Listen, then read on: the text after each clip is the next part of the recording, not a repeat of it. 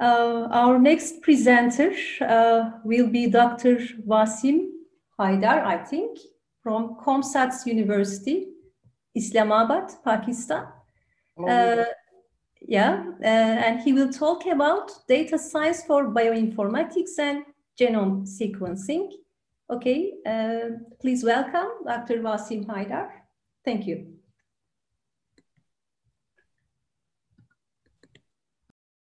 I guess my screens, everyone can see that. Yeah. Hi guys, Assalamu alaikum, Aula, hi, hello. This is Dr. Wasim Haider. I'm an assistant professor at Computational Biology and Bioinformatics Group, Department of Biosciences, Comsats University, Islamabad. And we do have a small data analysis company that helps with this NGS, what we call next generation sequencing data analysis. And we are also exploring and learning the possibility of embedding this artificial intelligence and data science specifically. So when I came to know about this conference, I was very excited. And then, the email was forwarded to us from our executive director, Dr. Zaidi, and I was very excited that I would love to, interact and, learn a lot many things from you guys. Wonderful. It's going great. I'm really enjoying that. ComSat stands for Commission on Science and Technology for Sustainable Development in the South. And in 1994, representatives from several countries, developing countries, actually, the Southern Hemisphere, we are not that rich and we are, underdeveloping. So that's why many, countries get together in this consortium, and, not many countries are there, about 40, I believe. The headquarters in Islamabad, Pakistan. And ComSats decided to, start with a university. The idea was to, start a center of excellence in information technology. So that's why they came with the, initially it was ComSats Institute of Information Technology, which has now transformed into ComSats University, Islamabad. And now we have, how many, like 7 regular campuses and 1 virtual campuses. So total 8 campuses we have. So I belong to Islamabad campus. So that was established in 1998. And in this talk, I gonna give you a general talk about the sequencing and, a little bit about next generation sequencing and my interest and the areas where we can help each other or collaborate with each other. My brief background, I did my PhD from UIUC, University of Illinois, Urbana-Champaign, USA, whereas I was involved in next generation sequencing experiments. My data was from an RNA-seq based experiment. I'll talk about that in a moment.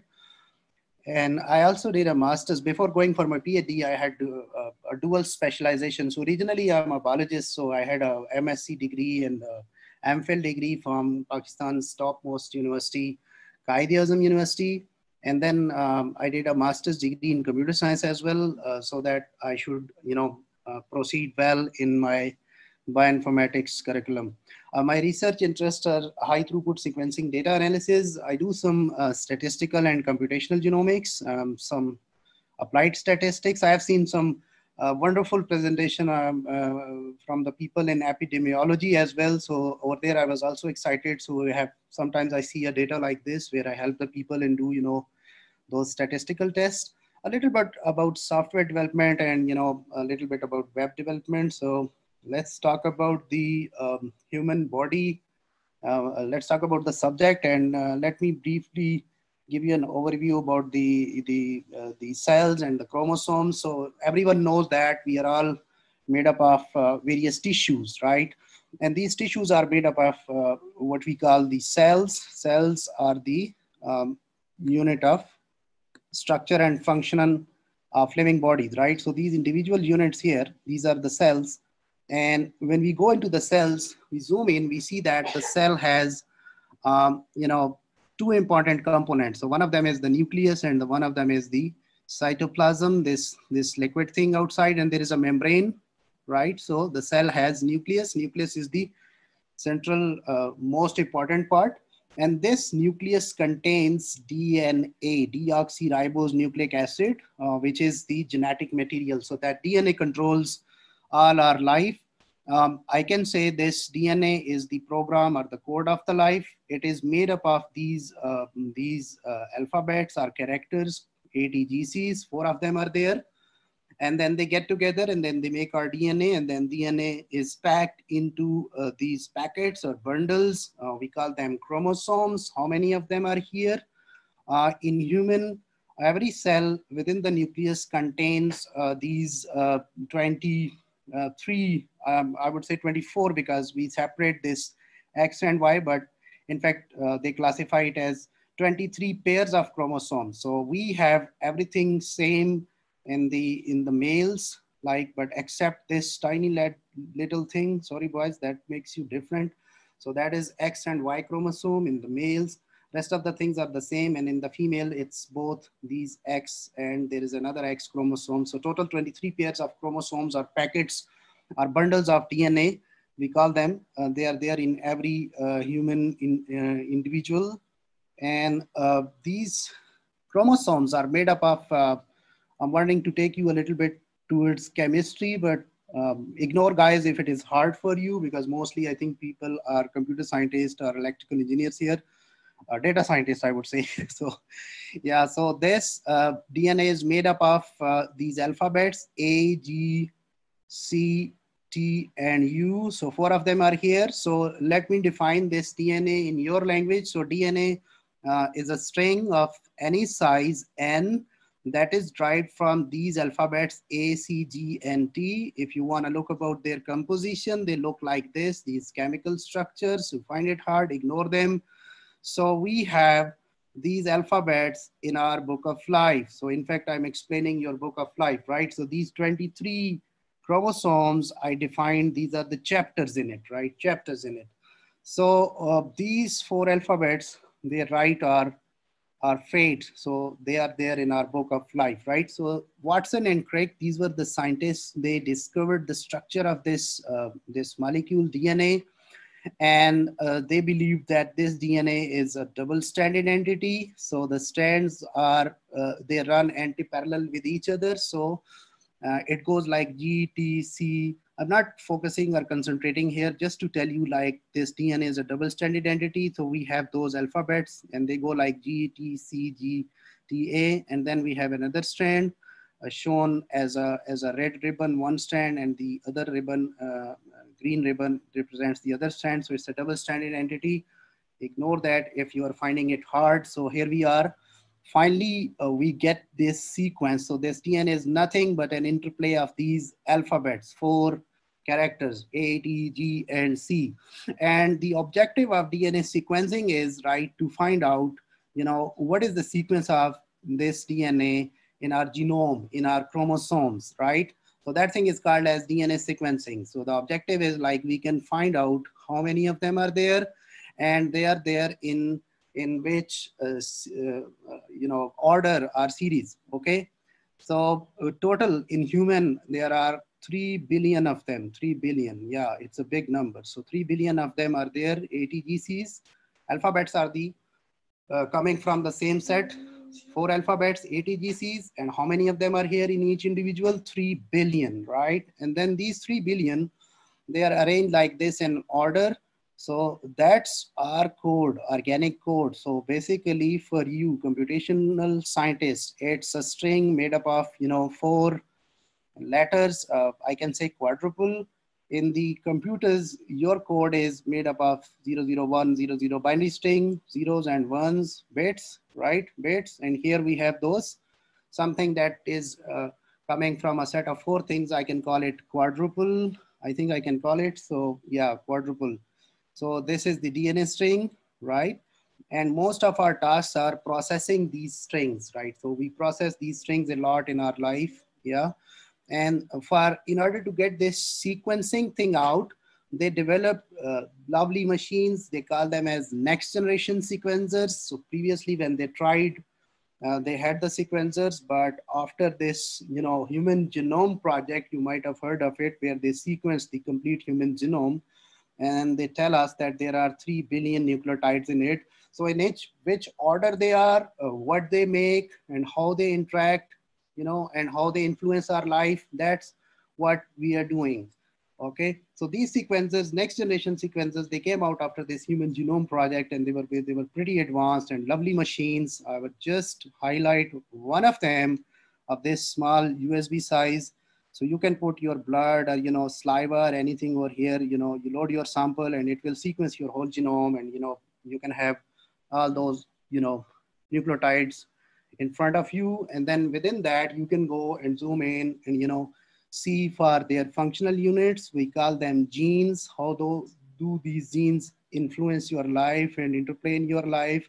How can we detect the genes which are not correct, and they might cause us some diseases? Everything all about it. This all is about this sequencing thing, and that's all this bioinformatics is all about.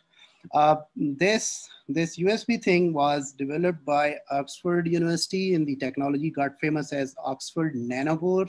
I just highlighting this one. I'm not talking about all these machines and their principles. So this one is pretty fancy. So you can take this strand of the DNA. Over there, they made those these proteins that are these membrane-like things in them, and DNA can pass as a single unit. And over here, there's an adapter thing that is having some electrical signals. And when these ATGCs, they pass and, they touch this thing, or when they pass its nearby area, they change the polarity of these electric current. And then you can detect that which nucleotide has passed. So in this way, you can sequence it real quick. Okay, since this DNA is really big thing, this genome is big thing, like 3.2 billion in humans. So all these nucleotides, you cannot do it, all of them all together. So you need to break it into short fragments. So somebody look at it like these fragments as a fire of a shotgun. So he call it as a shotgun method. So you break this DNA or genome into short fragments, and then you sequence them. When you sequence them, you get a lot of fragments in front of you. Now here comes your computer science. Here comes your AI, data science, those techniques. So you put them together like a pieces of a jigsaw puzzle, right? And that is the objective of this bioinformatics. So just to put everything which so far we have covered. So we have the tissues, we have the cells, we have the DNA in them, and we have these fancy machines, the sequencers, so that sequence that, and finally the data lies in front of you, and that's our job to deal with it. Okay, so reading this book of life is tough, right? So this was the message that comes, I just took it, the example from one of the papers. So he cited Charles Dickens' A Tale of Two Cities. And this, passage was beautiful in explaining the complexity of our problem. So that was the message that was there. It was the best of the times. It was the worst of the times. It was the age of wisdom. In fact, he was comparing two cities, I guess, France and London during World War. So he's comparing, one side doing well and one side doing bad. And this was the text that we had. And for example, we are trying to, treat this thing or, understand this DNA example with this example. And when we look at it as a DNA, it becomes like this. Okay, so there are no commas or full stops or, carriage returns, the hidden characters that are actually present in the shape of characters itself in this DNA thing. So, this is the problem that lies in front of us. We need to read this message, and actual message is like this, but this is the way it is presented to us. So when we do this sequencing, it becomes like this, ugly, right? So you need to put it back and get this message out of it so you can understand the complexity of the problem. So that's what the sequencing is. And once you get those sequencing thing done, then obviously we need to rely on the heavy computers, big machines to, put these pieces back of this jigsaw puzzle. Obviously 3.4 billion, and you break it into the fragments of size 100. So how many, like you have millions of the fragments that lie in front of you, you need to put them back. So bioinformatics is, let me define informatics, deals with the information management and processing using techniques from mathematics, stats, computer science, engineering, and processing the biological information with the similar, we may call it as bioinformatics. Some people say it's the marriage between biology and computer science. right? I already talked about it. You get the fragments, you put them back. So let me briefly, very briefly look into Professor, please keep me telling like when I have like 5 minutes left, or keep warming me. Okay, so yeah, so tasks mostly performed in bioinformatics. We have those sequences, we need to put them back. This thing is called as genome assembly, like solving a jigsaw puzzle from various bits and pieces. Okay, gene prediction. So now you have a sequence that lies in front of you. Let me draw something over here. So this whole DNA string is there, but at some places it is active, or it does plays some role, right? So these pieces are important to connect it, but some of the areas which are hotspot and important, we call them as genes. Okay, so all 3 billion is not the genes, but genes are some of the areas that are important, and then they make the functional product. So they play their roles. Like you have the rails of some railway, and your stations on that railway's track is your genes, right? So in gene prediction, we actually look for, you have assembled a genome or a chromosome, and now in gene prediction, you look for certain patterns within that. So pattern finding, right? So this was the whole sequence. You found some pattern, and then with the help of these patterns are, the words. This word is, for example, of size 6. This word is also size 6, size 3, size 3. So various words are defined of different size. They are coming from all these 4 alphabets, A, T, G, and C's, right? So we sequence them, and now we find these important patterns. So this pattern finding is also an important thing in bioinformatics. So we do this pattern finding a lot, right? Especially while we are finding those genes. Sometimes we are comparing the sequences with each other, like my genome with your genome, the African genome versus European genome versus American genome. So these kind of things are comparing the sequences. That's what we do a lot in bioinformatics, sequence comparison. Central dogma of life is a concept in biology that is very important. So according to this, the DNA makes another entity. Obviously, this original code stays there within the nucleus, but it makes another entity, which we call it as RNA, and then the functional entity, which we actually see in our bodies, like my hair, my skin, my flesh, my, the enzyme that are digesting my food, they are all proteins.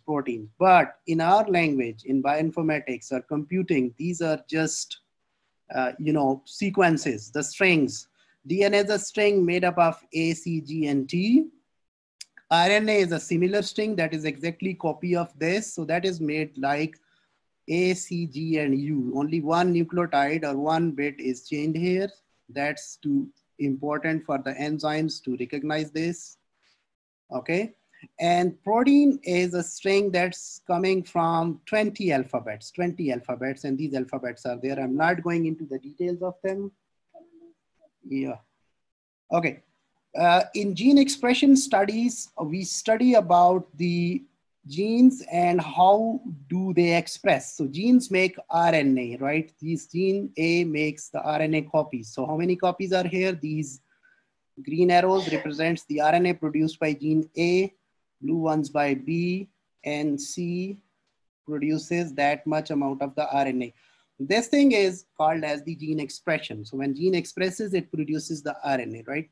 And here we count these occurrences, these molecules actually with these techniques, right? And finally, we end up with a matrix having numbers like this. So for example, this gene has, we had an experiment. So we get like a wild type group here, we get a mutant type group here, 2 groups, and we did it in 3 replicates. And this is the number of the RNA copies we produced from them on both sides, right? So on this side, you see that the expression is higher, and on this side, the expression is lower. So this thing is called as differential gene expression. So we check that, and we do that in case of this RNA expression studies. So over here, our data is all numerical numbers. So we play with the numbers. Here, we are interested to, develop some system or something where we can give a gene expression profile of some gene, and then you can tell us with your AI techniques that whether it's having the expression as higher or lower, whether it will cause a disease or not, something like that. So this thing is the gene expression problem. Sometimes we take the sequences and we align them, or we put them together and we make their trees, phylogenetic trees. So that's also important. Determining 3D structures from sequences, it's very, very difficult, computationally difficult task, right? These proteins actually make up these structures like this. And these structures are same as, on the computers. This job is similar to this, this image processing thing which you guys were doing about those X-rays, or all those other image processing techniques. So this is the big problem for us, to find the 3D structures using these image processing techniques. So that's the area where I guess you guys can also play a role. What role bioinformatics plays in COVID-19 scenario? It has given the spotlight. First bioinformatics breakthrough was sequencing of the coronavirus genome coming from China. And we have like thousands of the genomes sequenced all across the world. The crystal structure of this protein was determined. So that's been used to make these drugs. So people are working on that. This RT-PCR, the PCR test, polymerase chain reaction, was actually created using bioinformatics sequence alignment methods. And role of data science, bioinformatics, we also need Linux and shell scripting a lot. Programming skills, obviously, in Python and SQL. I do R and I love R and do a lot of R. I'm learning Python nowadays. And obviously, everybody needs this thing, AI and ML. So we are exploring that. Where this ML can be helpful in our work: prediction of genomic features, prediction of genes, okay? Then prediction of DNA, RNA, and proteins. This clustering methods, we use them a lot, and I have a couple of examples from one of my work, like PCAs and dimensional scaling techniques. Coursera is a very, very famous place where they're offering the courses, and I've just seen a course, Data Science for Bioinformatics and Genome Sequencing. If anyone is interested, you can do it, right? In our work, we took gene expression study. Yeah, we are running out of time. Yeah. So 1 minute? Yeah, please. Yeah. Thank you. So this our work, we applied these techniques, a big cancer data set we took, and we did this clustering, and we see like the similar cancer types, they clustered together. And this is also there reflected in their gene expression behavior. So we classify the genes which are expressed together with the help of these k-means clustering things in this diagram. And that's where we are exploring and using these things. We also have a training programs, which we do that most often here at ComSets. And yeah, so we have trained over 500 people so far from Pakistan mainly, but some of the foreign students, they also showed up.